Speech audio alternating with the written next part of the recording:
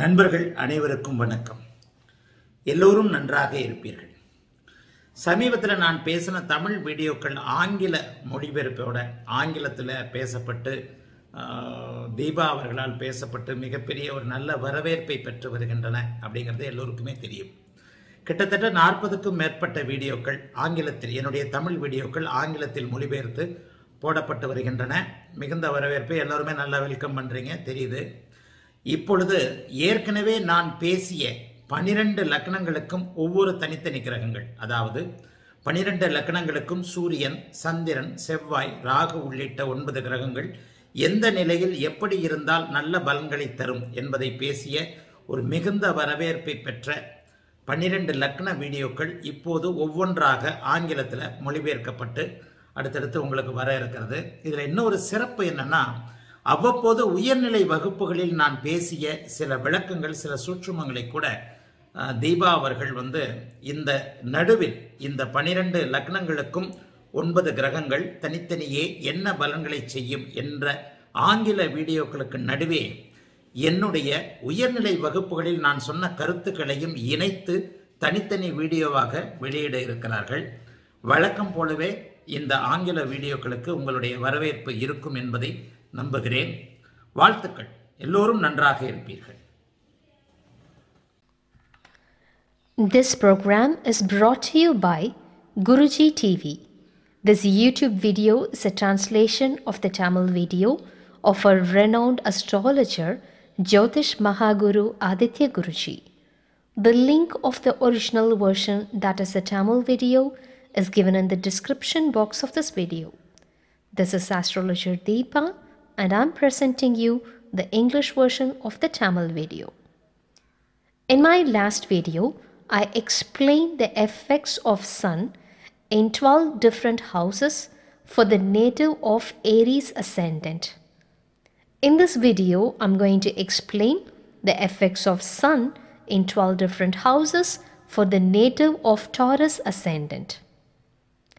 For the native of Taurus Ascendant, Sun is the lord of 4th house. The dead enemies to Venus are Sun and Moon. However, for native of Taurus Ascendant, Sun becomes the lord of quadrant house. Therefore, Sun will not give worse effects. What is the reason behind this? The reason is Sun is a malefic and it becomes lord of the quadrant, so it will not deliver worse effects. Moon becomes Marakadipati and it will deliver worse effects for the native of Taurus Ascendant. Moon becomes Marakadipati, which delivers worse effects equal to Padakadipati. For the native of Libra Ascendant, whose house lord is also Venus, Sun becomes Padakadipati.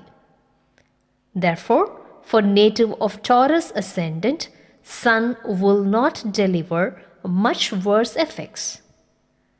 It will deliver benefits within a certain limit for this native. Because Sun is the lord of the quadrant house. When Sun resides in Ascendant house, that is in Taurus itself, it is good. When Sun resides in house of Taurus, Sun gains Subhatva. When Sun resides in Ascendant house, these people make decisions very quickly. These people will not think before taking a decision, and they will face the consequences only after making decisions. These people cannot be controlled by others, and these people would love to control others. Therefore, please try to make predictions based on significance of the Sun. When Sun is in the Ascendant house with Subhatva, then it is good. It will not deliver much worse effects even if it is alone, as it resides in the 10th house to its own house. Now, let me explain the effects of Sun in the 2nd house for the native of Taurus Ascendant. For the native of Taurus Ascendant, when Sun resides in second house, that is in Gemini, Mithuna, it is not generally good. The Lord of the fourth house is in the second house. Though Sun is Lord of fourth house, it is a malefic, so it should not be in second house. Sun, being a malefic, should not reside in second house. Since Sun is a malefic, it should not be in house of family, house of wealth, and if it has to deliver benefits, it should remain Subhatva. However, despite all these, it will not deliver much worse effects to the native of Taurus Ascendant. If you are native of Taurus Ascendant, you should not get panicked as soon as you see Sun in the second house in your natal chart. Because Sun is 50% benefic as well. And it resides in the house whose house lord treats the Sun as its best friend. Mercury, the house lord of Gemini, treats Sun as its most friendly planet. When Sun resides in second house, as long as it is not in connection with Saturn or Rahu, it will not deliver worse effects. At the same time, if Sun gets connected to Jupiter or Venus or waxing moon or full moon, then it will be in a position to deliver benefits. Now let me explain what would happen if Sun resides in third house, which is Cancer. When Sun resides in Cancer, it delivers immense benefits. When Sun resides in third house to Ascendant, and though it resides in 12th house to its own house, in house of Cancer, whose house lord is Moon, it will deliver benefits. But in order to predict what effects it will deliver exactly, you have to assess the strength of light energy of the Moon. If the Moon is waxing or if it is heading towards Purnima, that is full moon, then Sun will deliver immense benefits. Let me explain the effect of Sun in Leo for the native of Taurus Ascendant. If Sun resides in its very own house, Leo, that is in fourth house to Ascendant, it is good. Because Sun is malefic, and when it resides in a quadrant house, it is good. You can make a different prediction here, that is, both the parents, that is the mother and father, will be in a good status. Can you guess what could be the reason? Because the fourth house denotes the mother and Sun is a significator of father. Therefore, when fourth house lord is in fourth house itself, the parents will be in a good status.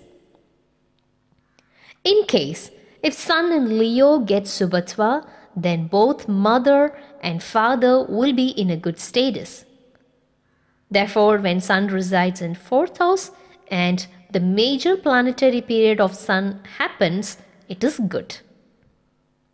Now, let me explain about the effect of Sun when it resides in Virgo for the native of Taurus Ascendant. When Sun resides in Virgo, it is fifth house to Ascendant and second house to its own house Leo. In this case, it delivers both benefits and worse effects since Sun is 50% malefic and 50% benefic.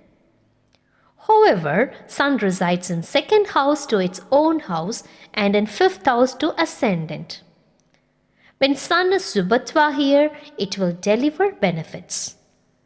When Sun is Pabhatva, that is, when it is in connection with Rahu or Saturn, it will deliver very worse effects.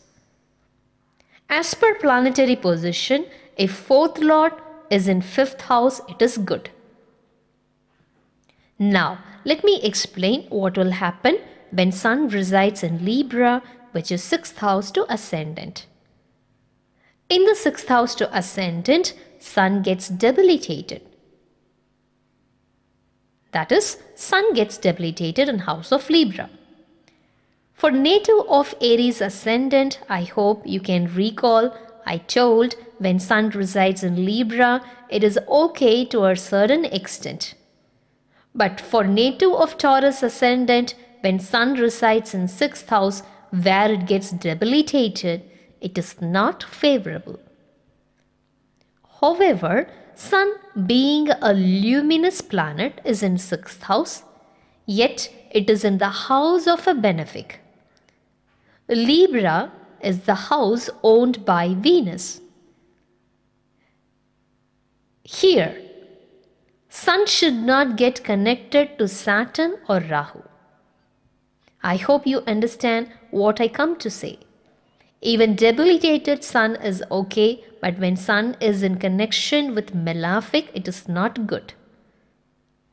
Sun is the 4th lord for native of Taurus Ascendant, and it is in 3rd house to its own house, Leo, and it gets debilitated as well. So it will not deliver much benefits. Therefore, for the native of Taurus Ascendant, when Sun resides in the house of debilitation, Subhatva factors in. If Sun is Subhatva, definitely Sun will deliver benefits. There will not be much worse effects. Now let me explain the effect of Sun in house of Scorpio. When Sun resides in Scorpio, it is 7th house to the Ascendant. And when Sun resides in Scorpio, it will aspect the Ascendant itself. When Sun resides in 7th house to the Ascendant, it resides in its friendly house. The only shortcoming is that Sun is aspecting the Ascendant. When Sun aspects the Ascendant, it gives a lot of overconfidence. It will lead the native to be indifferent to others. The native will be careless, and if the self-confidence is more than a limit, it gives a lot of overconfidence, thus leading to arrogance. There is a difference between a planet, which is a malefic, aspecting the Ascendant, and a planet being a benefic, aspecting the Ascendant. When Sun, which is 50% malefic, resides in 7th house, it will affect the marital life to a certain extent, because Sun is 50% benefic and 50% malefic. Therefore, when Sun is in connection with Ascendant and when it resides especially in 7th house, it will make the native not to have a better understanding with the spouse. Therefore, when Sun resides in 7th house, it will not give great benefits based on this planetary position. Now, let me explain the next position. When Sun resides in 8th house to the Ascendant, it is not good because being a luminous planet, Sun should not reside in 8th house to the Ascendant. Yet, it resides in the house of a benefic, which is Jupiter. Because when Sun resides in 8th house to the Ascendant, it resides in Sagittarius, whose house lord is Jupiter. Sun does not deliver much benefits when it resides in 8th house to the Ascendant house. Since it resides in the house of a benefic, Jupiter, it will not deliver worse effects as well. Definitely we have to realize that when Sun resides in house of Sagittarius or Pisces, it will not deliver much worse effects. The reason is Sun gains Subhatva when it resides in house of Jupiter. Now let me explain the effects of Sun when it resides in 9th house to the Ascendant, that is in house of Capricorn. Here definitely you have to recall the concept of Karaho Bhavanasti. When Sun is Subhatva, then there will not be much worse effects. When Sun resides in Capricorn, which is house of Saturn, And when it is also in connection with Rahu, it will definitely affect the father. Or when it is in connection with Saturn, it will definitely affect the father. In case if Sun is in conjunction with Venus, then the effects will completely differ. Imagine that Venus works here as a safeguard for the Sun. Venus is the planet which always travels with Sun within maximum degrees of 49 degrees. Therefore, in any situation, when Sun is in connection with Venus, it delivers benefits. If it has combusted Venus, then Sun will deliver immense benefits. But please remember that Venus gets spoiled by the Sun. When Sun is in conjunction with Venus, especially when it has combusted Venus, Sun has become very subhatva. But how the major planetary period of Venus will be? The dasha of Venus will be totally spoiled. And merely 6 years of major planetary period of Sun will be good, whereas 20 years of Venus dasha will be very bad. There is always an opposite reaction to all the actions done. Since Venus always travels with Sun in close degree, and while you are predicting the effect of Sun, you have to definitely check the position of Venus for making accurate predictions. Therefore, when Sun resides in 9th house in Capricorn to Ascendant, though it is considered as Karaho Bhavanasti, when Sun gets Subhatva, that is, when it is in conjunction with Venus, it will not deliver worse effects of Karaho Bhavanasti. When Sun is Pabhatva here, it will affect the father and paternal properties.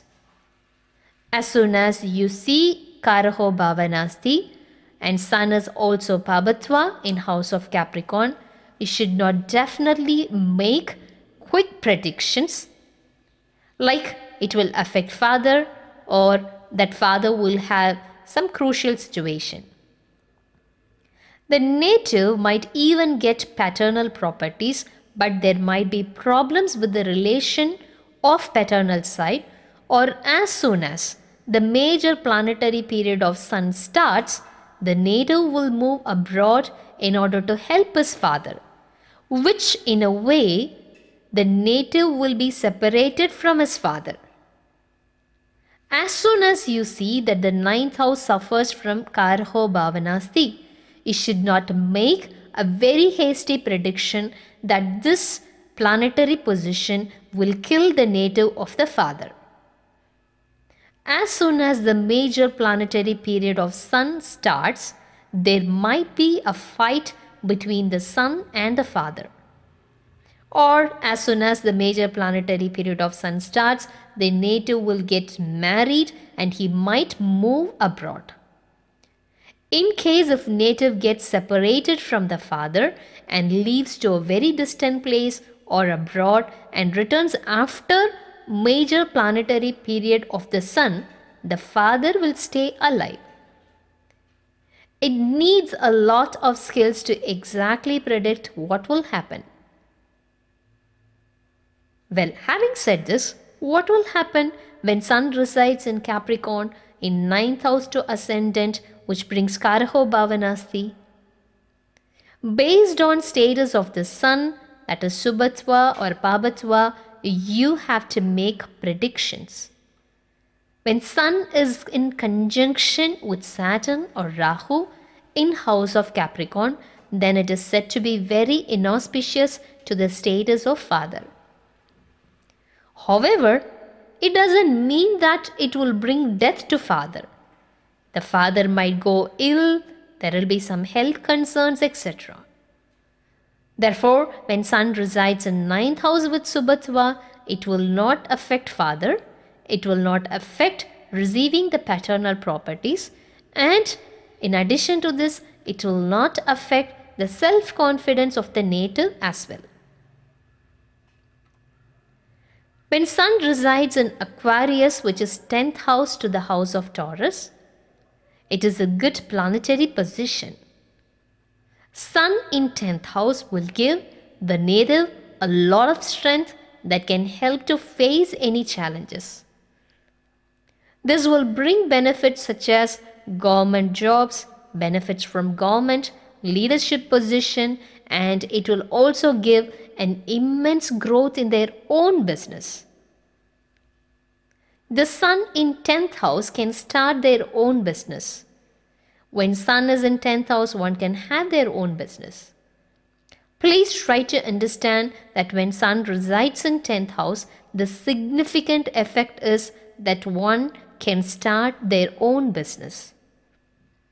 If anybody, any of your clients inquires whether they can start their own business, you have to check definitely the 10th house to the ascendant. You have to check whether they have Sun in the 10th house in their natal chart. The next planet that you have to check is Mercury, because Mercury is a planet which signifies trading and business. If Sun and Mercury is connected with the 10th house to the ascendant, then it means they can start their own business. This person will not definitely like to work for somebody else. If Sun and Mercury are connected with 10th house, then the person will not incline to work for others. This nature will not tend to work as a servant for others, rather they prefer people to work for them. These sort of feelings will be invoked when Sun and Mercury or either of them resides in 10th house. And I hope you very well know that Sun attains Drigbala in the 10th house. That is directional strength. I have already explained about the directional strength of the Sun in 10th house, so I don't want to repeat that point here. Let me explain the effect of Sun in house of Pisces. When Sun resides in the 11th house in Pisces, it can bring unfathomable benefits. The benefits delivered by the Sun here are magnificent. It is a better planetary position when Sun resides in Pisces rather than being exalted in house of Aries, which is 12th house to the ascendant. It is in this case you have to understand the concept of Sthanabala.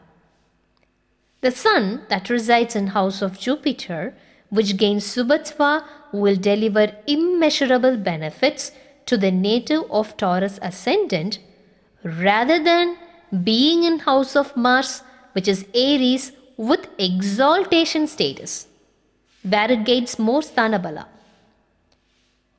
I always say that a malefic should not gain direct strength. Well, now let me explain the effect of Sun in house of Aries. When Sun resides in Aries, it is in the 12th house to the ascendant. When Sun resides in house of Aries, it should not be definitely in conjunction with Saturn or Rahu. I would like to explain with an example of how we prepare coffee. Yes, coffee. To prepare a coffee, we need some milk, decoction, and sugar. The milk and sugar are white in color, whereas decoction is dark in color. Please try to compare the preparation of coffee with the effect of conjunction of planets in astrology. To make a perfect coffee, you have to make a proper blend of milk, decoction, and sugar. When you add more decoction, what would happen? The coffee will end very black and bitter. Therefore, the proportions of the ingredients are very important. It is the proportion of these ingredients that makes coffee to taste excellent or bitter. If you understand this example, the very same can be applied with planetary combination or conjunction. When a planet is in conjunction with more malefics, then it becomes Pabatwa, then it is very, very bitter. If you understand this coffee decoction example, then I don't need to even explain the planetary conjunction effects. You will definitely understand the effect of the conjunction of the planets. When Sun resides in Aries, it is exalted, which is Lord of the 4th house. It will deliver immense house effects, but the significance of the planet will have shortcomings. When Sun is exalted in house of Aries for the native of Taurus Ascendant, then it means father is very strong for the native. Father is in a very good status. Sun is the Lord of 4th house for the native of Taurus Ascendant. What will happen when the major planetary period of Sun starts? In general, when Sun is exalted without Pabatwa, it means that your father has a very great reputation. Your grandfather also has got a huge reputation. Your family will be a known one in the society. Your family will definitely have some reputation in the society. Many people would address your lineage when they talk about the reputation of your family. Such mention is possible when Sun is exalted in the natal chart. When Sun is exalted in a natal chart, or when Sun is connected with 10th house, or when Sun is strong in a natal chart, then definitely they have a good family background. Your father will be definitely a pioneer, and definitely you will get paternal properties. The exaltation of the Sun will indicate that native can express to others with pride that he has got some property from the father. The art of astrology lies in making predictions by applying the rules and exceptions and choosing the right criteria to apply these as well. When Sun resides in 12th house, it is not considered to be auspicious because Sun resides in 12th house to the ascendant, and being a very luminous planet, it is not good. Yet Sun gains Thanabala when it resides in Aries, and this strength is able to compensate the loss that occurred during the planetary position of Sun in 12th house. Having said all these, during major planetary period of Sun, native can enjoy 4th house effects based on Sthanabala. The father will also be in a good status. Despite all these, the luminous planets should not be in 12th house. Please try to understand this point. In my next video, I am going to explain the effect of Sun in different houses for native of Gemini Ascendant. Well, this is question time. When Sun resides in the 7th house to the Ascendant, without any Subhatva, is it considered to be auspicious for marital life or not? Please justify your answer. Please write your answer in the comment section of this video. The link of Aditya Guruji's website is given below in the description box of this video, that is accessible by both iOS and Android users. The link of Google Play Store app is also given in the description box, that is available for only Android users. The Tamil version of this video is also available. Please check the description box. Write your feedback to astro.writetous@gmail.com. Thank you.